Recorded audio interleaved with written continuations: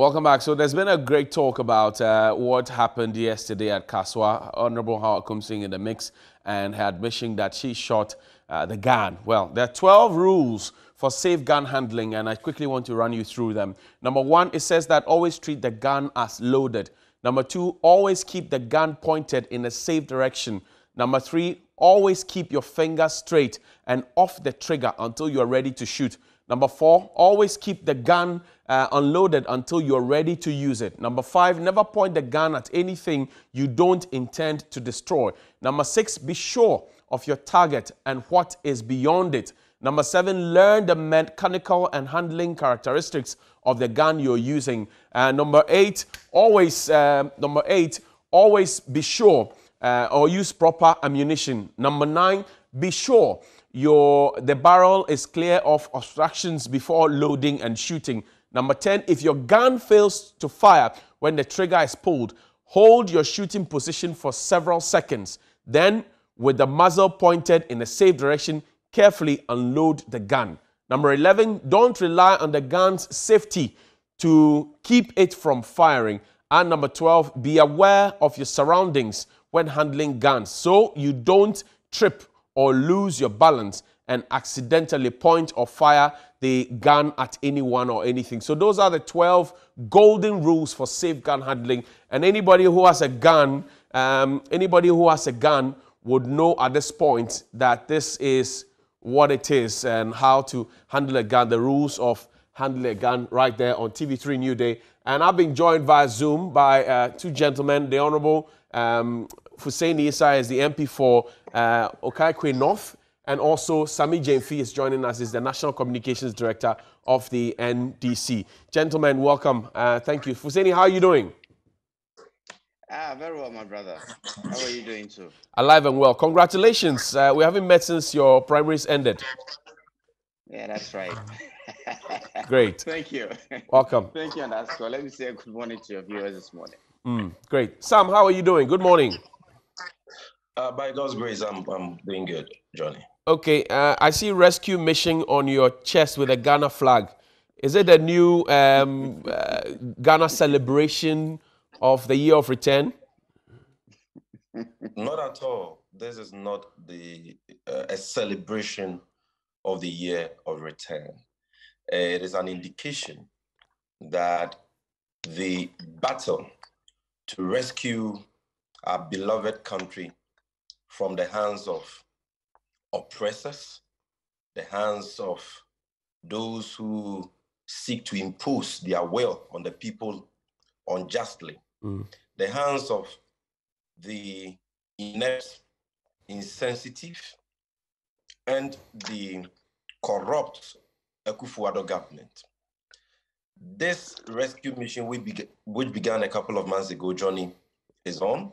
We are making progress, and we have the conviction and the hope that as the Lord liveth, come 7 December 2020, we will vote out this oppressive, corrupt, nepotistic, and insensitive Akufo-Addo government and bring in a new president and a vice president who have integrity, who have honor, who have humility, and who have the right vision and competence to transform this country, create the needed jobs for the people, and prosperity for all, and not a select few. That is why I am wearing this rescue mission t-shirt. I have one for you. It is not political. You can see the Ghana colors. You understand? I have one for you because this is a movement, and it's a movement being led by young people from diverse backgrounds, different political persuasions, who believe that the direction this country is heading into is not good for the nation. It is not good for our future, and that we owe it a duty to God and country to come together, work hard, and restore the dignity the high office of president and vice president has lost in the last 3.5 years. And more importantly, restore our beloved Ghana back to the path of development, inclusivity, and true progress. Thank you. I like black shirts, but I would like a plain black shirt so I can write One Ghana on the front. Thank you very much indeed. Chairman Wontumi says it's a movement is stronger than apartheid. Anyway, Fuseni, is there anything to rescue the people from, as Sami says? Good morning again, Johnny, and good morning to your viewers. Good morning to Sami. Fuseni, you need to look into your phone for me.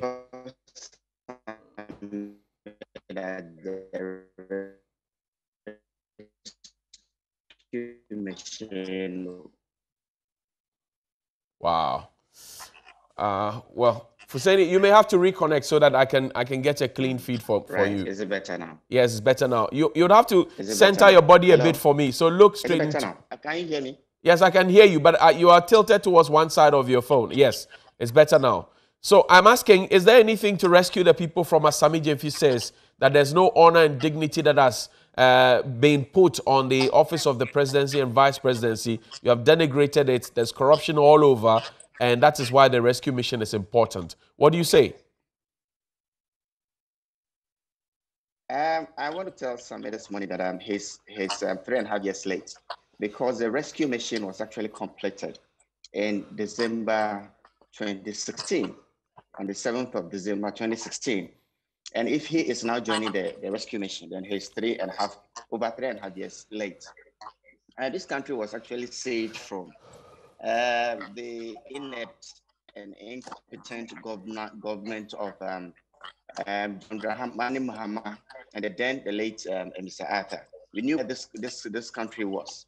This was an economy in abyss, an economy that was not growing, an economy that was latent with unemployment, economy that had no hope, a government that showed that in terms of crisis, they had no idea.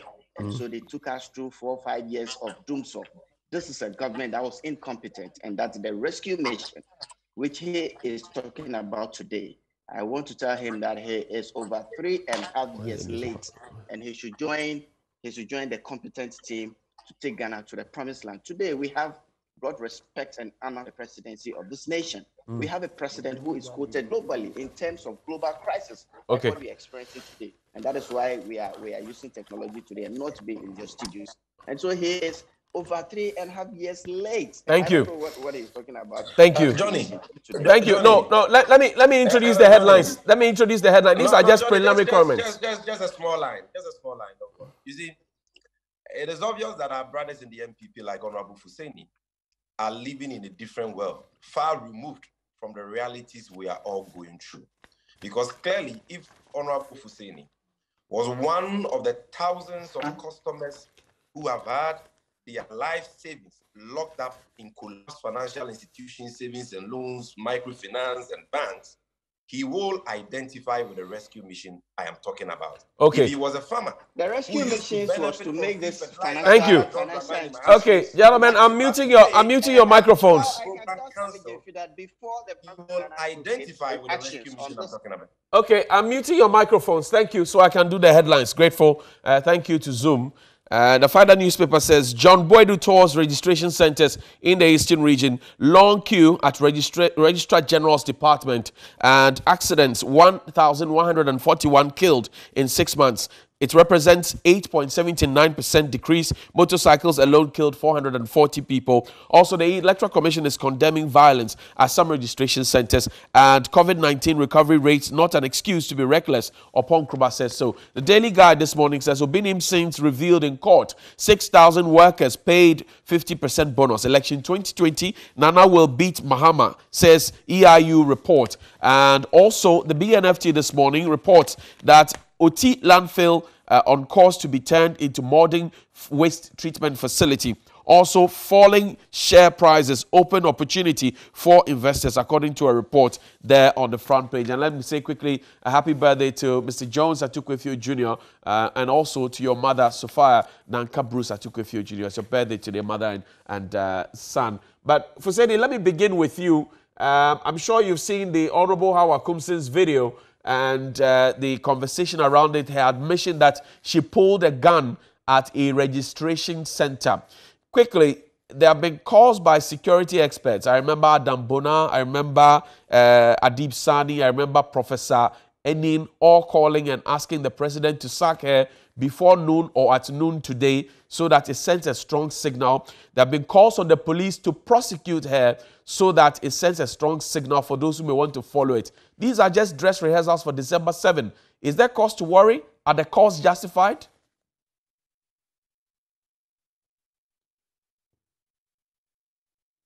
Fuseni, you may have to bring back your sound for me.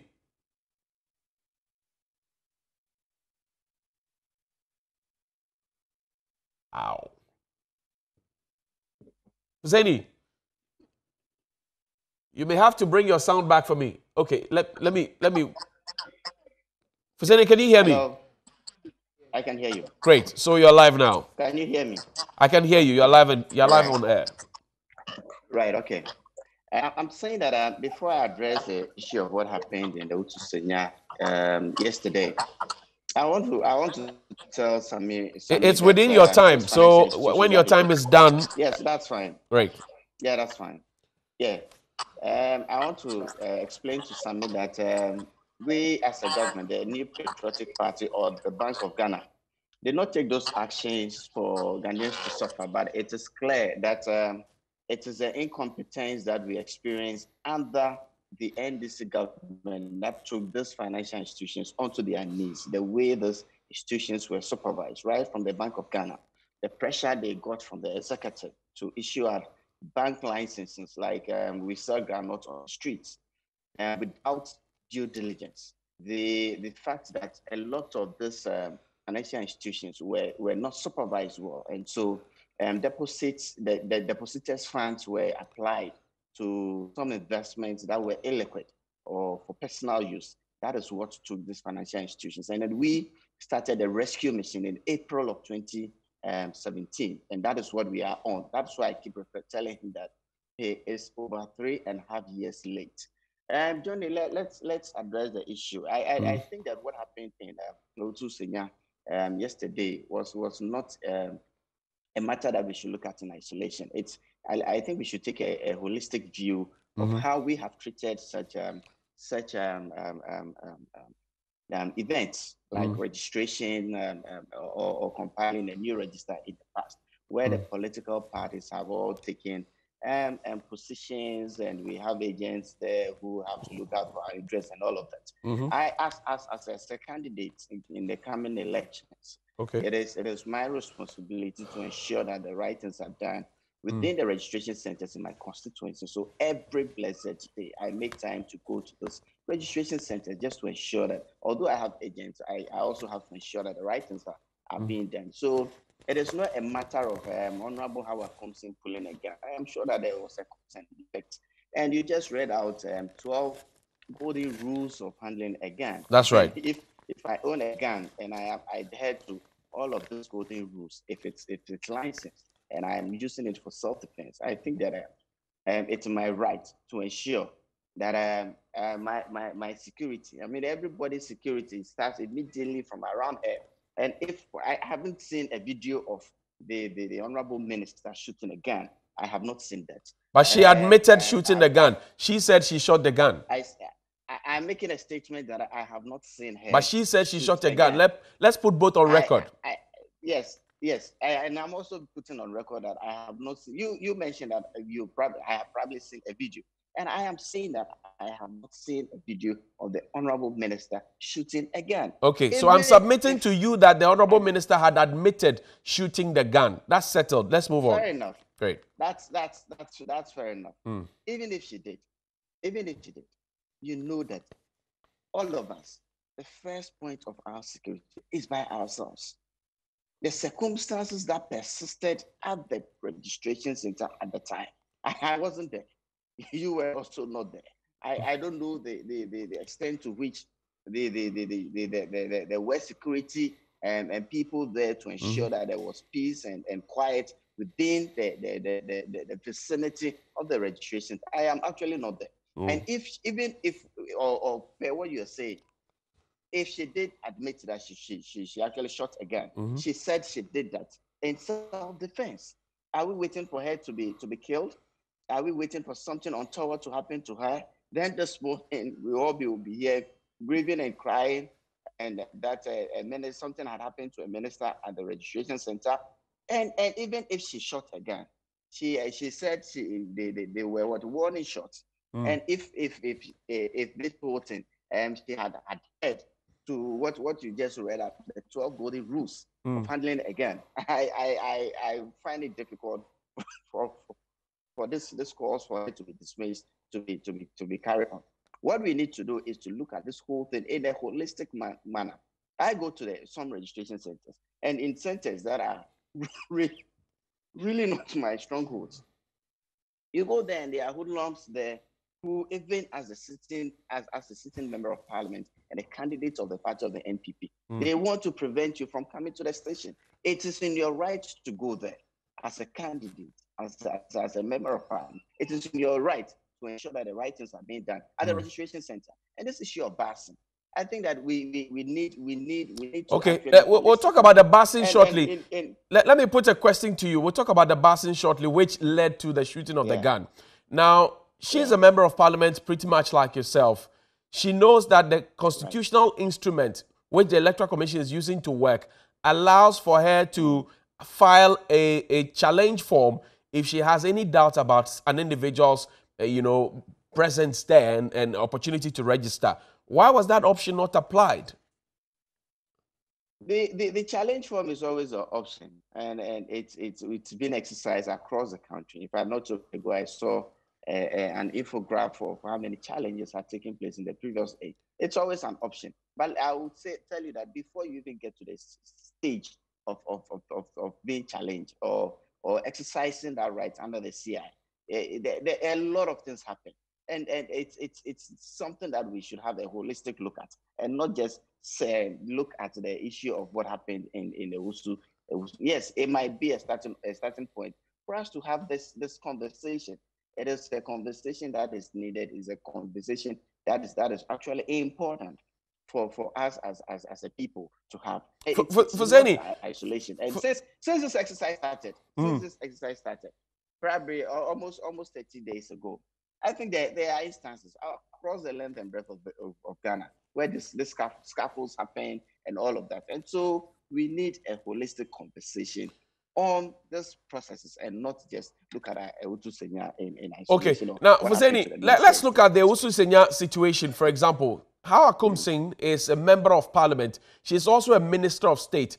I do know that every minister of state has a bodyguard or an aide-de-camp following them around with a firearm.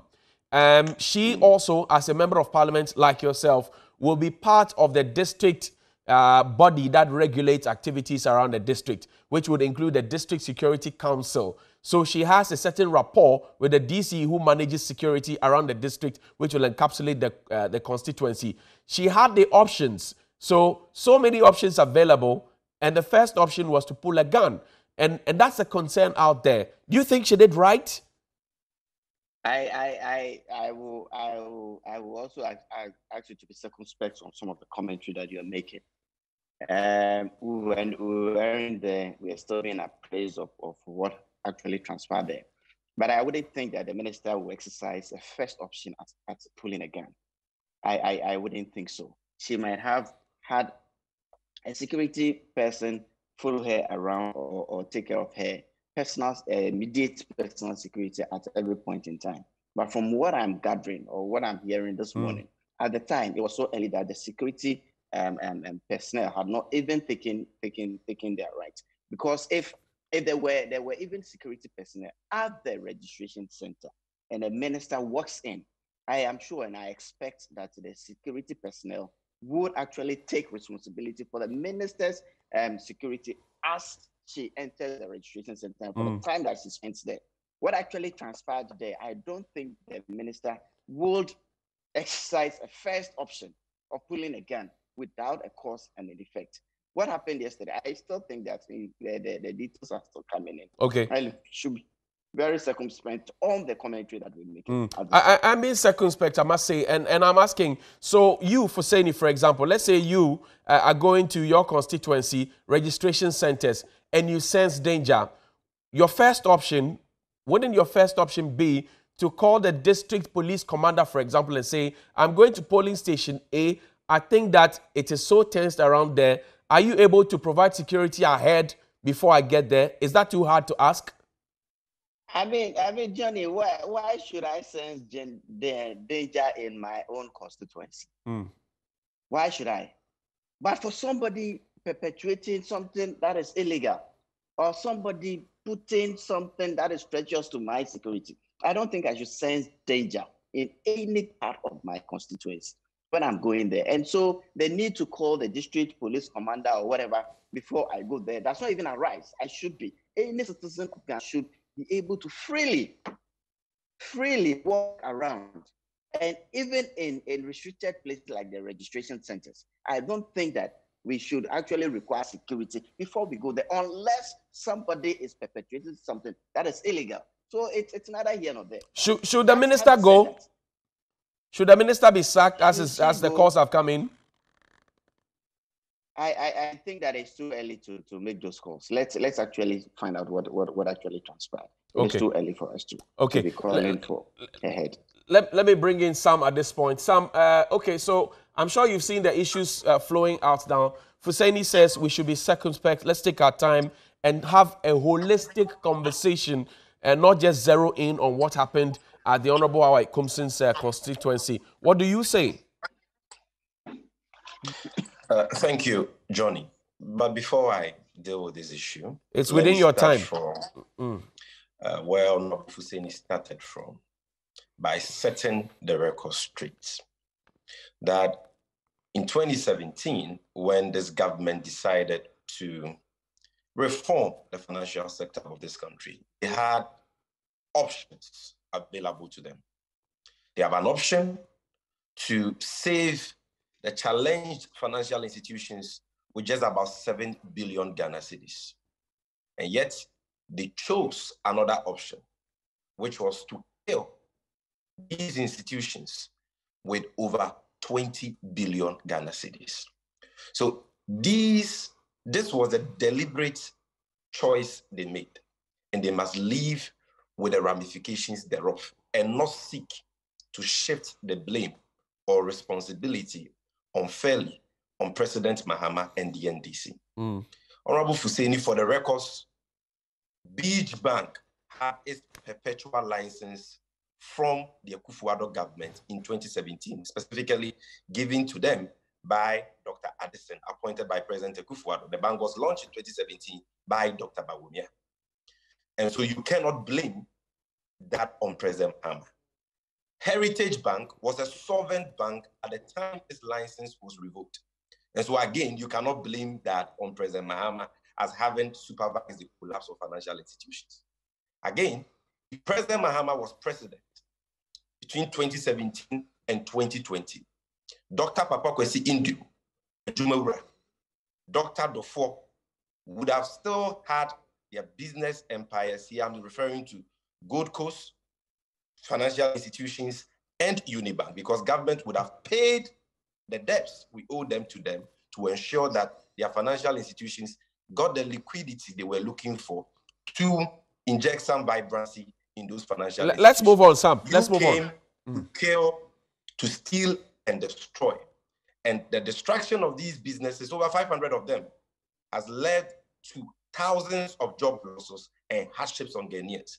The least you can do is to show sympathy and be truthful and stop trying to obscure the facts and deceive the people of this country and blame people who had nothing to do with the choices you made in collapsing these businesses. Now, having said that, let me come to this issue of gangsterism involving the Minister for Special Development Initiatives and the MP for Awutu Senya East, Honorable Hawa Ikumsin. Johnny, I am totally scandalized. Why? At the justification that Honorable Fussaini has sought to mount, for this heinous crime, for this clearly indefensible, act of the minister and member of parliament. You're a lawyer. Is it a crime yet? You are a lawyer. No. She has not been charged yet, so how does it become a crime? So if you allow me to got my point before the person's coming. No, but I'm saying that you are a lawyer. You are saying heinous crime. She's not been charged yet, so how do you call it a crime? But something must be a crime before you charge people, right? You charge people because they have committed crimes. It doesn't, the act doesn't become a crime after you have charged the person. You charge the person because the act is criminal. Okay, let's make progress. Check section 198 of the Criminal Offences Act of Ghana, 1960, Act 29. Section 198, 199, 200 downwards speaks about crimes against the peace of Ghana. Okay. Rioting is a crime. What the woman was engaged in, and I'm going to explain all that to you. Right. So what the woman has done is criminal. What she has done is reprehensible. It is shameful. It is a blot on our democracy. It cannot be defended. And so Honorable Fuseni should stop this desperate attempt to make a woman who was admitted as having committed a crime look good. It's not going to wash. He is only destroying his reputation, because we all have respect for Honorable Fuseni. We see him as one of the, the fine gentlemen in the MP. But the fact that you are speaking for the New Patriotic Party on this platform doesn't mean that you should defend everything. What this woman has done is indefensible. It is reprehensible. It is shameful. It is criminal. And so let us describe it as such, condemn it in no uncertain terms, and ask that the laws be made to work. My brother, what are we talking about here? Tell me what you are talking about. You have a member of parliament who goes to a polling station where people are registering. There was no imminent danger to her, no threat on her life, no violence at the polling station before she got there. There was nothing of that sort to elicit this claim of self-defense. There was no threat on her life. There was no violence at the said police station. She got there, according to her, and here I am referring to her own interview with Joy FM's Evans Mensah. She got there and saw people she thought had been bussed to that police station. And what did she decide to do?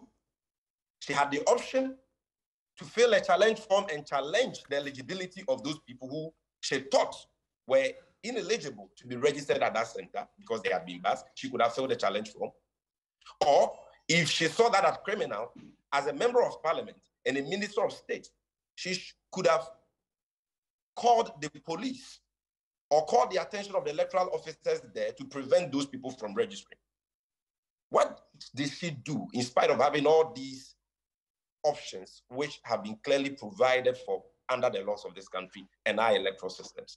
She decided to pull a gun she cannot identify.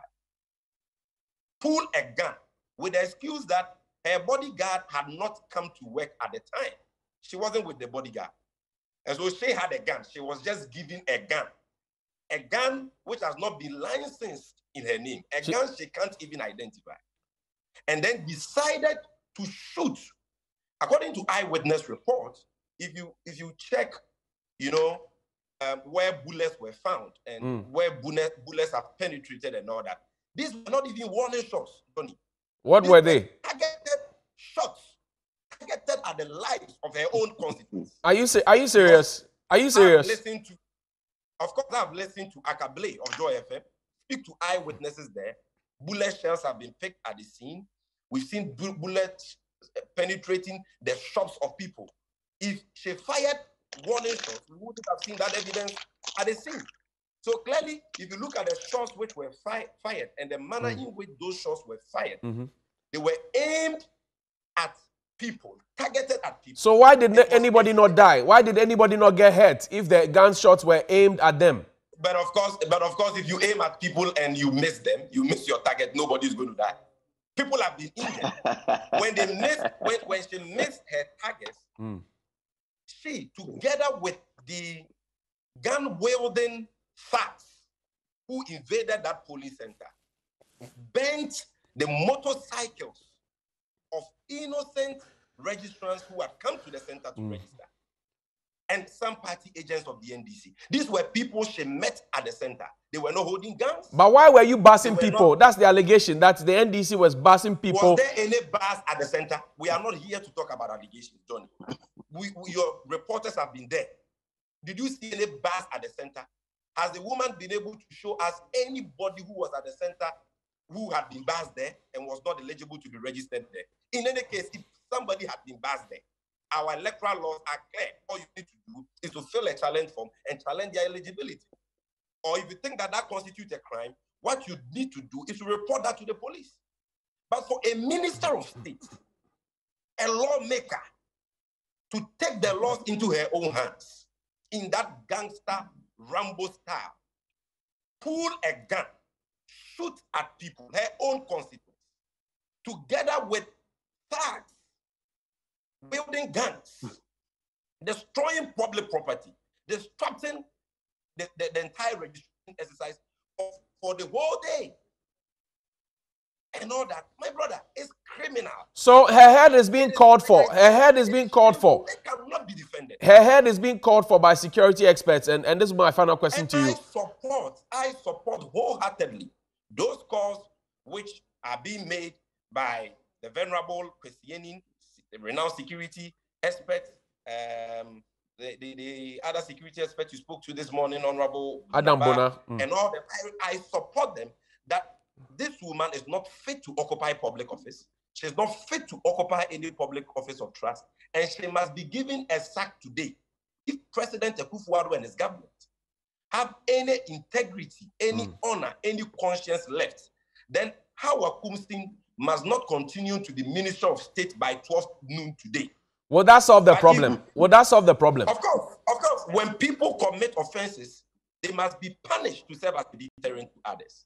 They must be punished to send a clear signal that as a country, we are peaceful, we believe in democracy, we believe in the rule of law, and we are not going to encourage this culture of impudence and impunity, which is becoming a norm under President Akufo-Addo. Johnny, in the last 10.5 years, wrap up for me. President Akufo-Addo, who is a lawyer, okay, and who touts himself as a paragon of the rule of law and democracy, entrench lawlessness, entrench violence. How did he do that? How did he do that? How did he do that?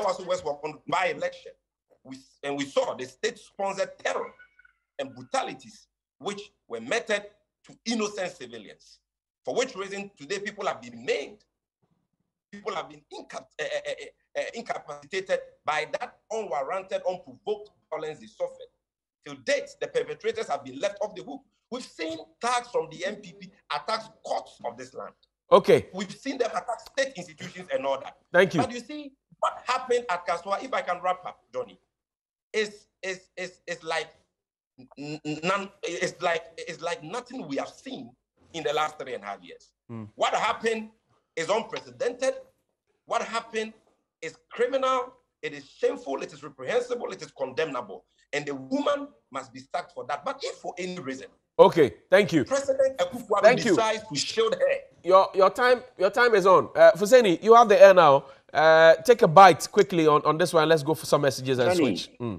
Johnny, it's amazing how my co-panelist Samir describes the situation that pertained at the time this incident is supposed to have happened in Kasoa.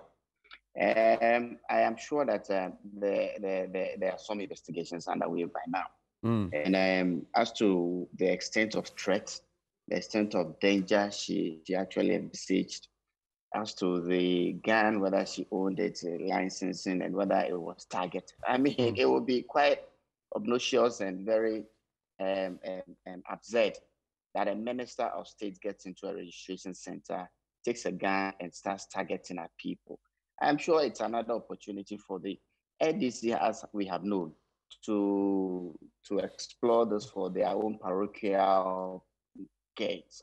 I think that it's shameful that they will want to absorb themselves from what is happening in this process.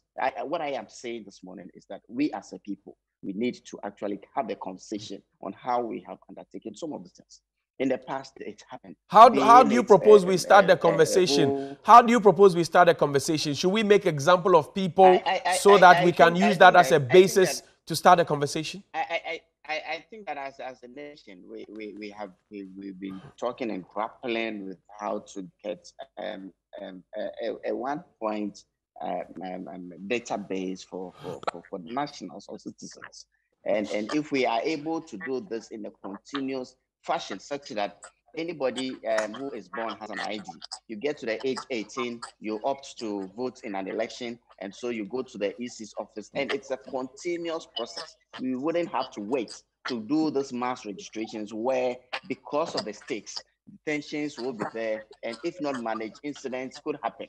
This is not an incident in isolation, because I have been active in this process. Maybe Sami is not, but me as a candidate, I have been very active, and it could happen in any registration center.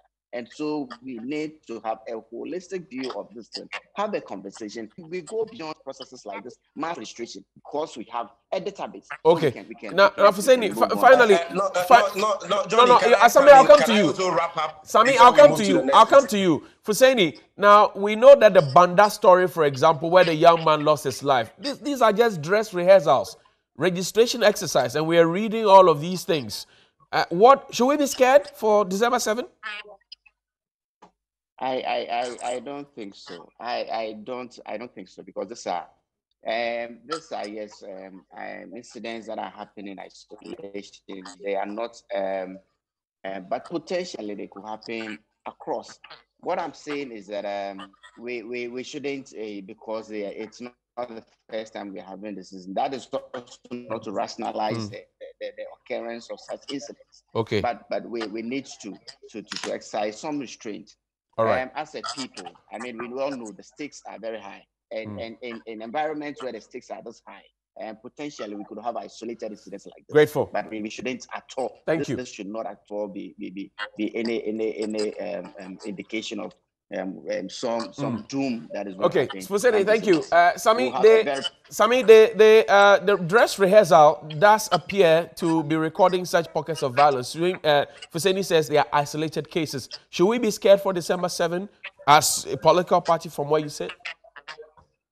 Yes, we should be very worried as stakeholders in this democratic experiment.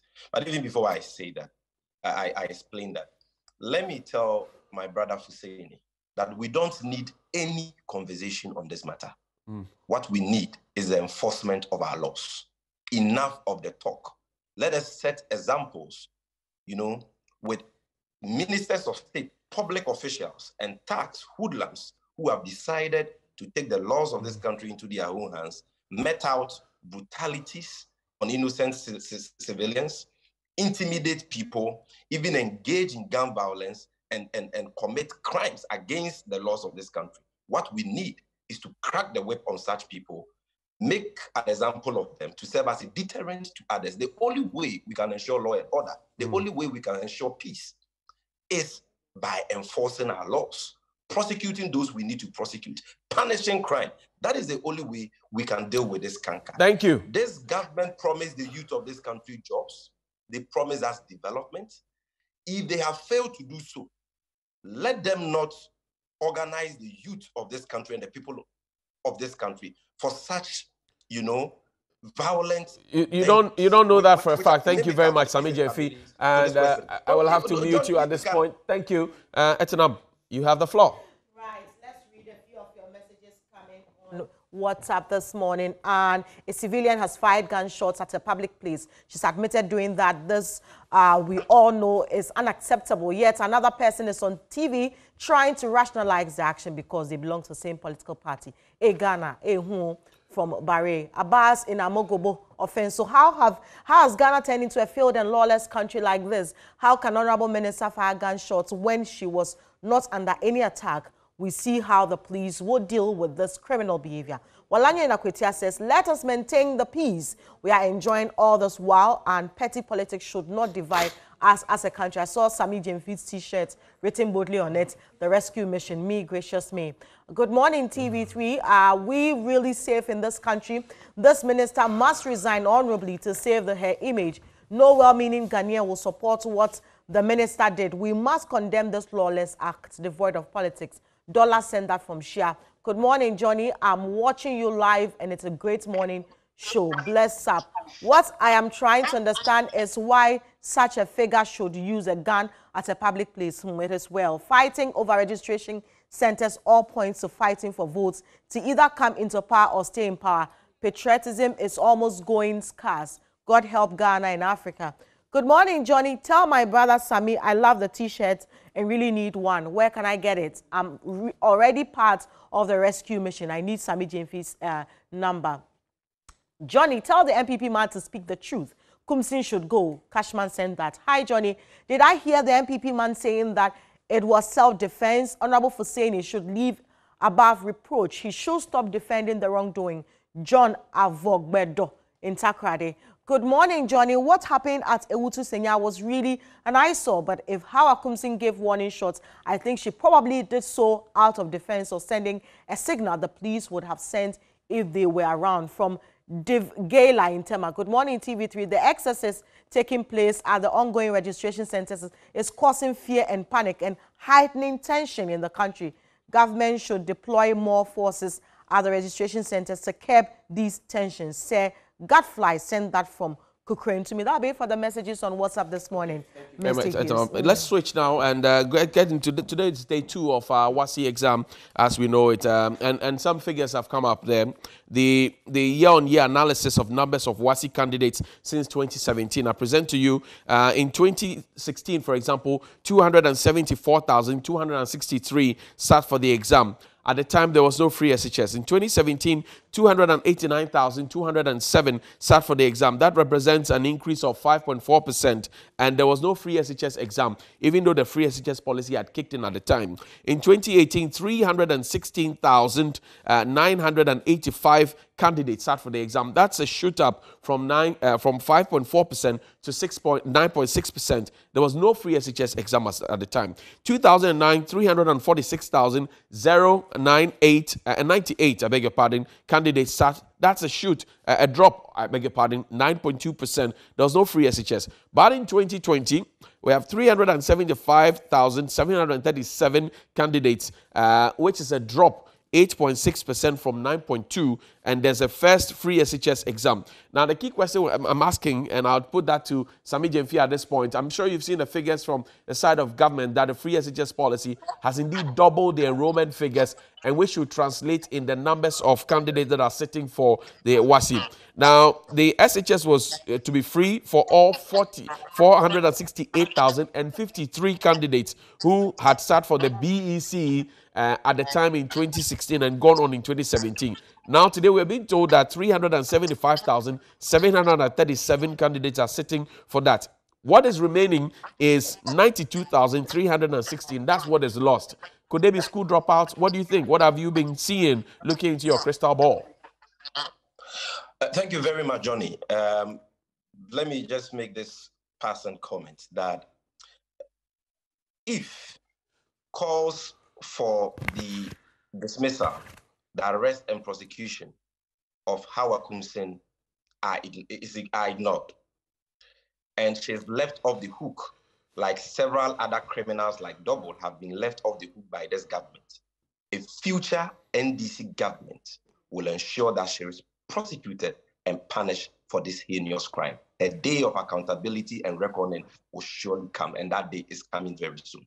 Now, to answer this question, Johnny, the statistics, the data on the number of students who are sitting for this year's, I don't know whether to call it WASSCE exams or I mean, secondary school examination, let's call it, so underlines the shambolic implementation of the free SHS that we in the opposition have continuously highlighted. Because we've said that a policy can be good, but if it is not well implemented, the objectives of the policy will be defeated. And that is what has happened to this laudable policy of free SHS. Good policy, but shambolic implementation. And so the dividends we were supposed to reap as a country have eluded us. Look at I'm going to give you just 3 indices. Number one, in 2017, September, 362,000 students enrolled under the free SHS policy. I'm not talking about those who were placed but failed to enroll. I am talking about those who actually enrolled, reported for school, 362,000. Right. As we speak today, only 313,000 of that number are writing the WASSCE examination. And here I'm focusing on WASSCE candidates from public schools. Okay. And so when you do the mathematics, you see a decline of about 50,000 students. Now, you ask the question, and I want to, reiterate that question, that what has happened to these 50,000 students? We know that just about 20,000 of them are under the NAPTES scheme, the vocational and technical, program. And so you still have another 30,000 of these students who were unable to complete secondary school, in spite of the fact that we are implementing free SHS and we are spending huge sums of money on that. Your point is? What could have accounted for that? What has accounted for this high rate of dropouts is because of the haphazard implementation of the free SHS, the haphazard placement of secondary school students, some of whom were posted to far places where there were no boarding facilities and had to rent accommodation, pay for their transportation and all that. Because these students did not have the money to hire accommodation and to cope with the high cost associated with that, most of them dropped out of school. And that is what is accounted for. And you know that for a fact. But I mean, what could have accounted for that? That the cost impediment has been removed, students have been admitted, they are enjoying free SHS, and yet you have in excess of 30,000 of them dropping out. Certainly, all these 30,000 students have not repeated. All these 30,000 students have not died. They have dropped out of school, and there should be a cause for that.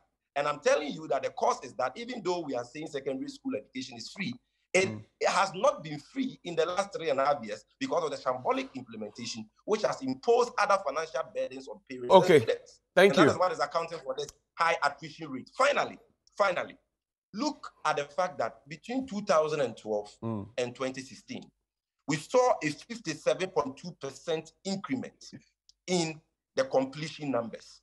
In 2012, when President Mahama assumed office, you had just about 174,000 students sitting for WASSCE, the WASSCE examination, 174,000. Okay. In 4 years, we increased that number to 274,262. Bottom line. Which represents a 57.2%. Bottom line. Yet this government, in spite of all the noise and chest beating, has only supervised a 37% increment in completion numbers. So if you compare their record to the record of President Mahama, who didn't even boast of a full implementation of free SHS, we did far better. Thank you. Increasing completion okay, your numbers. Point is well noted. Thank you. Finally. Fuseni, no, but you can't say finally 3 times. It's okay. Fuseni, you have the floor. You have the floor now. Finally. Thank you, Johnny. Fuseni, where are the remaining students? We saw the enrollment figures. Johnny, finally. Oh, no, you can't say finally. Johnny, I beg you. Let's look at the trend. Johnny, let's look at the trends. And when we look at the trends, we could actually make some sense of what is happening. If you look at the stats, just as you have read, in 2015, there was an increment of 26,614, which represented an increase of 10.99%. Right. In 2016, there was an increase of 5,492. I'm referring to the entries into the WASSCE exam, which represented an increase of 2.04. And then in 2017, there was an increase of 14,944, which represented an increment on the previous year of 5.45. So whilst we had an increase of 10.99 in 2015, we had only 2.04 in 2016. In 2017, we have 5.45. So the trend is not something that definite for us to expect that every year there has to be a 10% jump. But where are the students? Fuseni, the enrollment figures, the enrollment figures and those sitting for the exam doesn't reconcile. I'm making sense of the trend. Okay. Sorry. Hello. Yes, you're live. I'm looking for the missing figures. In 2018, we had an increment of 9.61, and then in 2019, an increment of 9.18. When there was no free SHS. And then in 2020, we have had an increment of 8.56.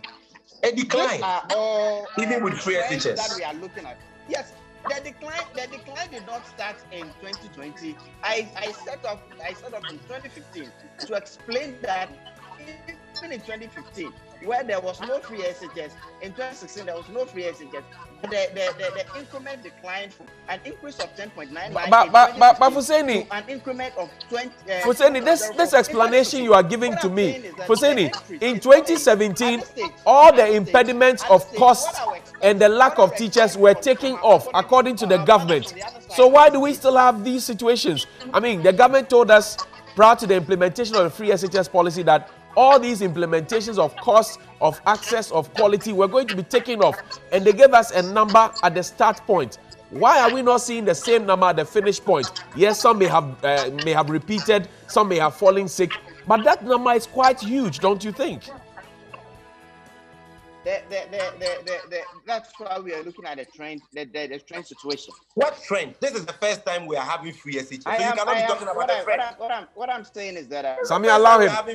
We have had issues. We will say that from the inception of a policy like free SHS, we are going to get everything on the spot. And so we have known that over the last 3 years or so, every year we have had new learnings, and we are going to perfect this policy over time.